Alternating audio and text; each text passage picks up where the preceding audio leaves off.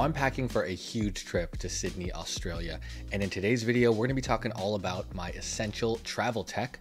We'll talk about what it is, how I pack it, and I'm gonna share some tips that I've learned after taking almost 50 work trips. Let's get right into it.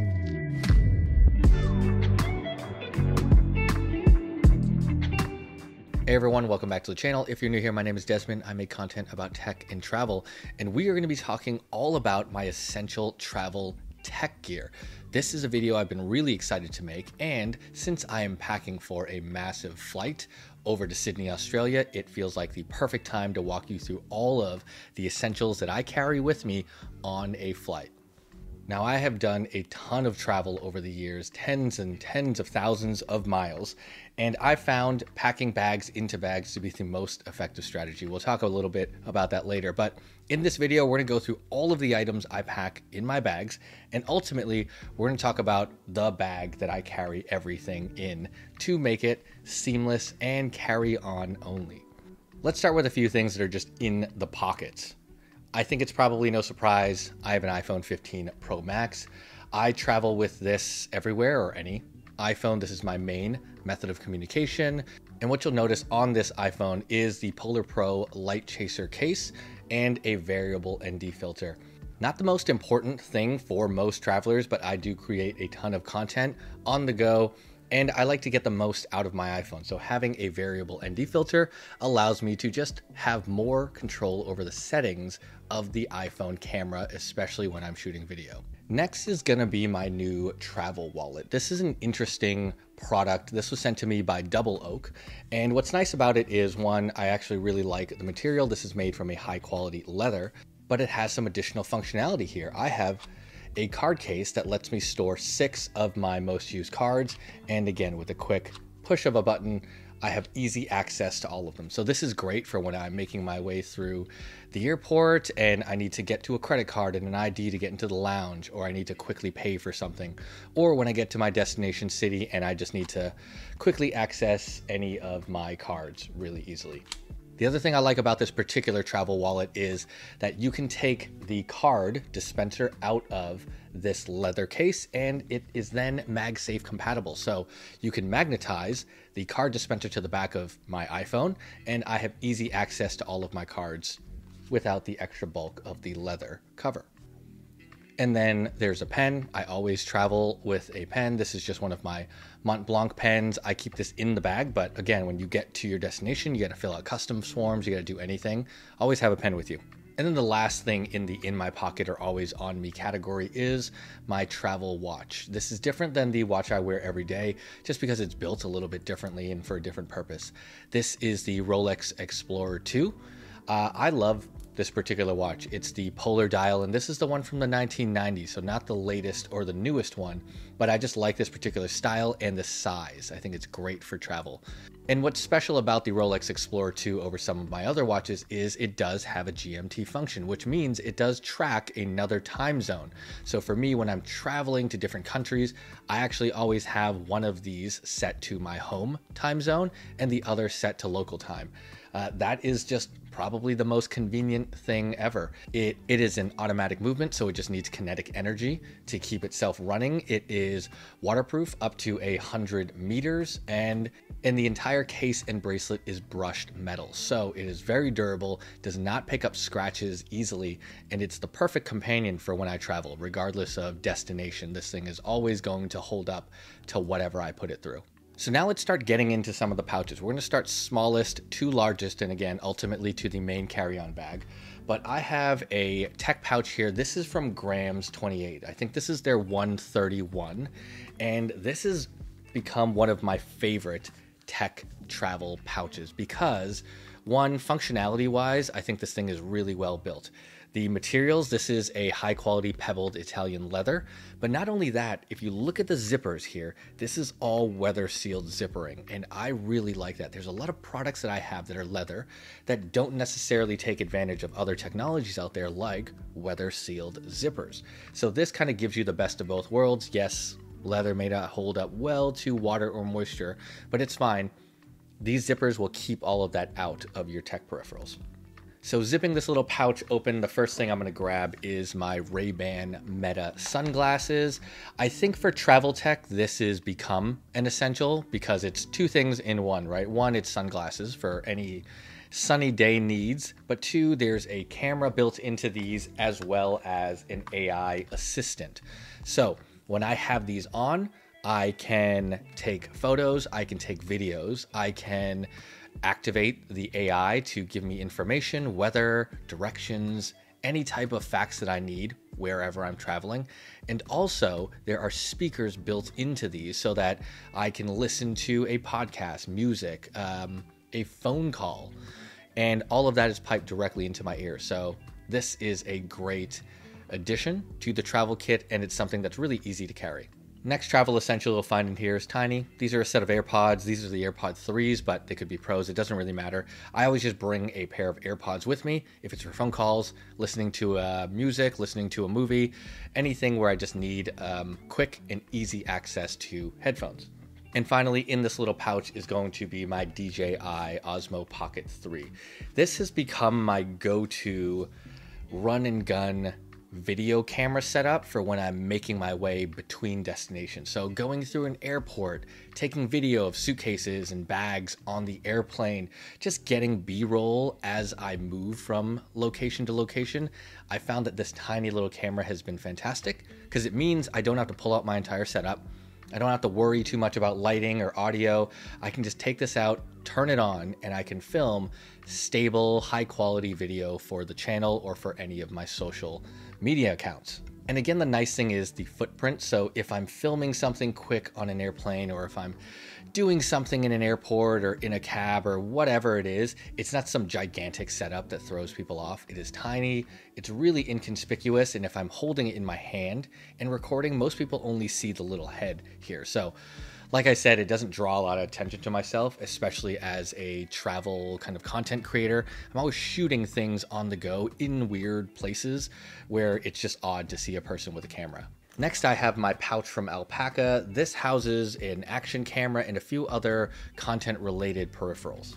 First thing I'll say, I actually really like this because of the shape of the pouch. It's already squared off, so fitting a bunch of square-shaped tech gear in here is kind of perfect. We'll just start with this box here. This is my DJI Mic 2s. We have two high quality mics and a wireless receiver. So normally what I'll do is I will plug this directly into my travel camera and I will mic myself up by magnetizing this to my shirt or holding it up, and I can start recording really high quality audio directly to the camera. Now, I also showed you my Osmo Pocket 3. These transmitters will connect to that camera wirelessly, so no need for this additional receiver.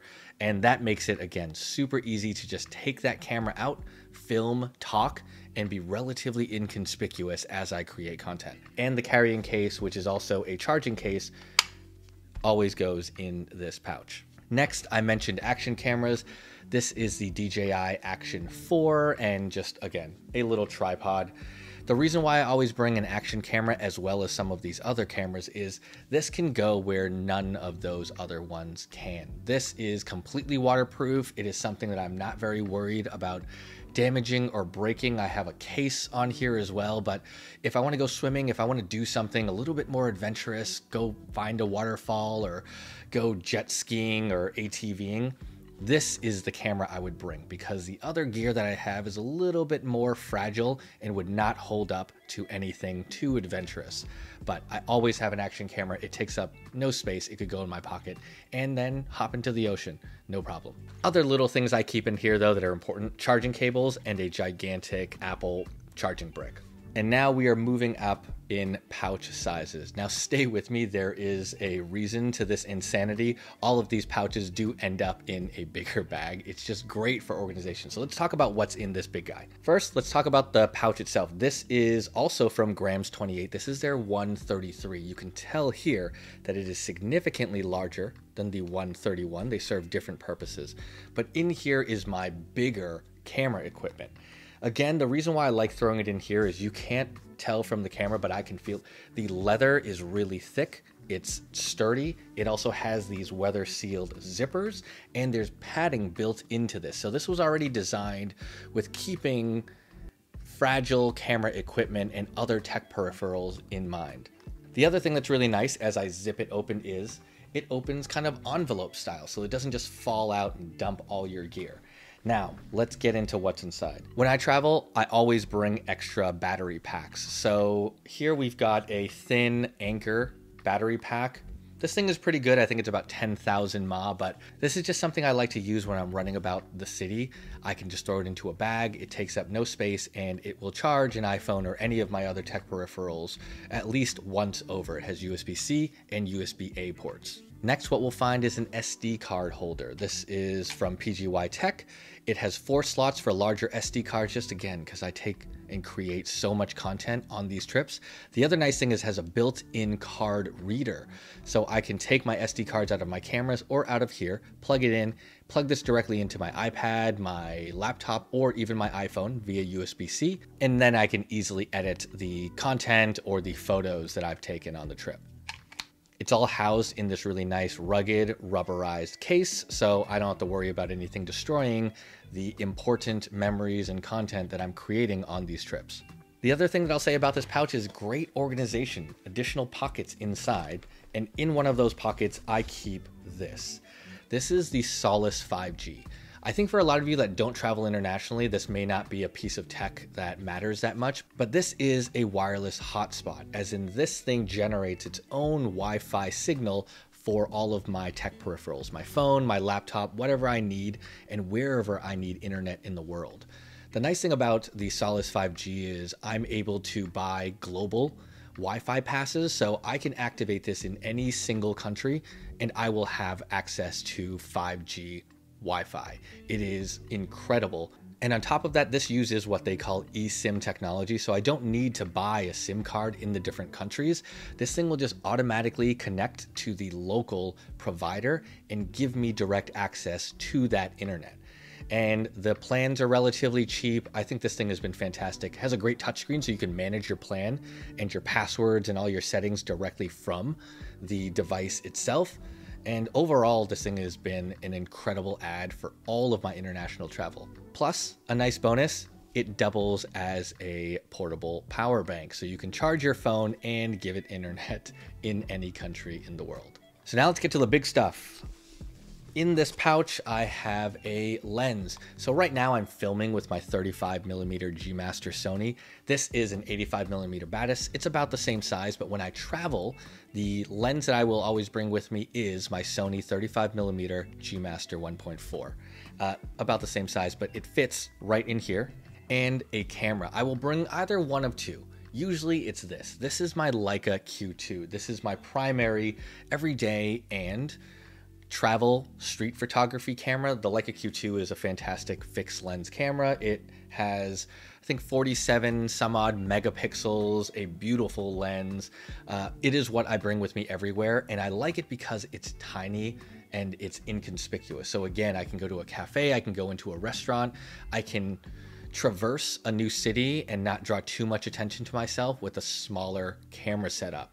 So I just play it by ear. If I'm going into a part of the city or if I'm going into a restaurant where a big camera is going to be unsightly or draw too much attention, I will always have this on me and I'll whip this out so I can still take photos and capture some video. And again, the Leica Q2, the lens, the Solis, all of these tech peripherals fit into the 133 really, really well. And once zipped up, everything looks neat, organized. I've got a nice top handle to move this thing around, and I'll show you how it fits into my main carry-on bag in a few. So we are here at the last bag before we get to the main bag, and surprisingly enough, this fits in my main bag.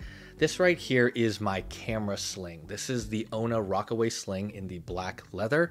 And one of the reasons why I really like this is because it holds my standard travel camera setup. It carries really well like a sling bag. The materials are nice. This is the new leather version, so the leather on this is very thin, but it keeps this bag very light.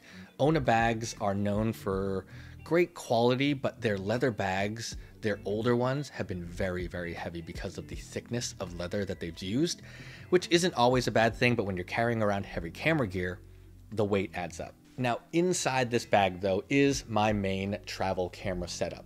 This is the Sony A7R5, and on it is the Sony 24-70 G Master Mark II.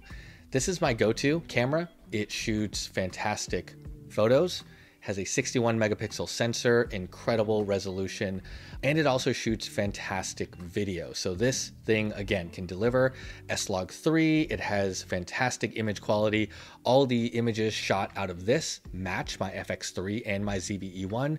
So I can film video footage with all three of these cameras, and they'll always match up from a color perspective in post-production. And it just makes my life a lot easier. So although this does look like a big camera setup, it beats carrying two cameras. It's one camera that can shoot anything and everything in any situation. And that is why I always have this with me. So the A7R5 and the 24-70 go into this sling bag.